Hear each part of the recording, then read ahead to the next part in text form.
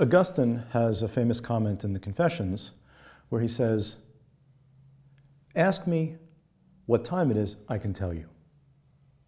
But if you ask me what time is, I'm at a loss." In many ways, this inaugurates the history of the philosophy of investigating the question of the meaning of time. And it's helpful, I think, to go back to the Greeks, to Aristotle's understanding of time, in order to begin thinking about the meaning of time. Now, for Aristotle, time is a measure of motion. It's a way of counting or ordering the motion or the becoming of things. So decay happens, generation and corruption, physis, physics, nature becomes, and then we count it. Then we order it. Time is a way of ordering motion. Now, how do we order motion? According to Aristotle, we do so in terms of duration, succession, or simultaneity. Time, then, is dependent in many ways upon things, upon the becoming of things. So time is not a container, like a glass of water, in which motion occurs. Time is the way of measuring the motion that occurs. In this sense, time is objective, if you will, because it counts the motion or the movements, the becoming of objects. I, the subject, follow the objects. This is the concept of time that to a great extent dominates the way we think about time and continues to dominate our thinking about time to this day. Now, in many ways, all of this changes with Kant, although there are still some philosophers and many scientists today who continue with this original Greek understanding of time as the measure of motion. Physics, for example, is completely dominated by this notion of time. However, with Kant, all of this is reversed in the Copernican revolution in thought that occurs in the Critique of Pure Reason. While for Aristotle, time was a measure of motion of objects, for Kant, time is the schema that allows objects to move, that allows them to become. So, if I have a sense, an imagination, or an image, or any knowledge of things, it's because time is already there. How so? Once again, just as for Aristotle, time schematizes now the motion of objects in terms of duration, succession, simultaneity. But if I sense something, it's now, or it's then. If I imagine something, whether it's real or not real, a horse or a unicorn, it's at one moment in time or at another moment in time.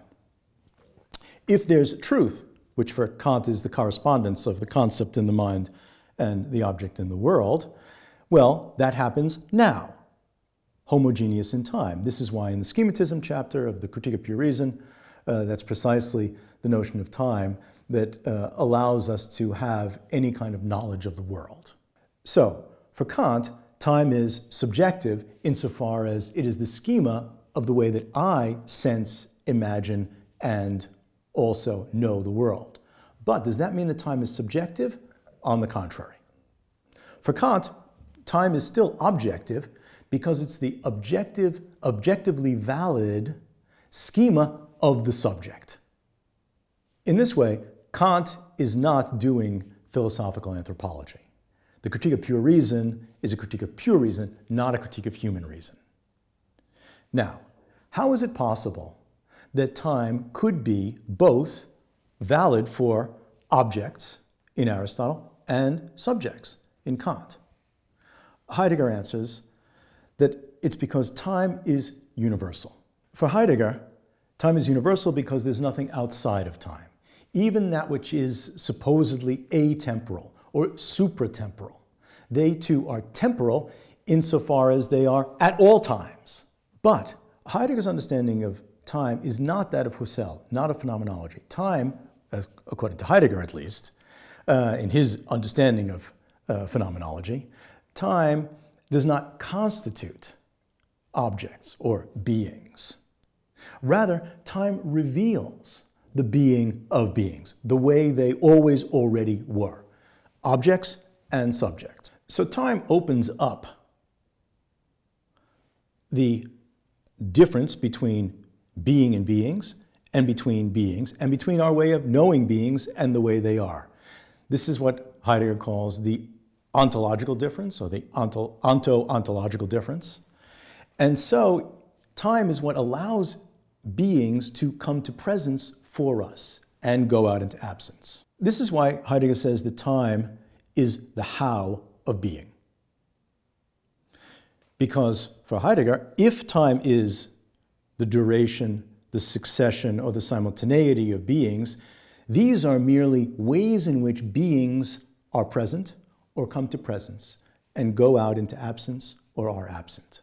So for Heidegger, not only objects, but we too, Dasein, subjects, if you will, are characterized by time, our way of being present and absent, coming into presence and going out into absence. And it's time that allows these ways of being to show themselves. Do we have anything more to say about time? Well, as Heidegger says, language speaks. So my question then is, what does language tell us about time that might not yet have been included in Heidegger's thinking of time, or even in the history of the philosophy of time from Aristotle, the Greeks, to the present? What does language tell us about time? Language tells us that being, verbs, every verb, every happening, every event, is tensed. In other words, it has a past, present, or future time. And time is expressed in language in terms of tense. This is why all verbs in German are Zeitwörter, time words. They have their time. But, as linguistics tells us, verbs not only have time, they also have aspect. What does it mean then to think of a verb having aspect as well, if it's complete or incomplete aspect? There's a difference, for example, between I fall and I am falling, between I fell and I have fallen. Even though those are both in the same time, French differentiates between passé composé and imparfait, and this is true of many languages. This is an aspectual difference that is precisely not reducible to a temporal or a time difference, or a tense difference, if you will. So all verbs, even the verb being, has time and aspect. And it's precisely this aspect that is the unthought in the history of philosophy of time. So if we're going to think about being, then we also have to think about time and aspect. If objects then come to presence and go out of absence, go out into absence, then they do so both with time, tensed, and aspect. In this way we can, if you will, rewrite Augustine's original comment. If you ask me what time is, I'll ask you what aspect is.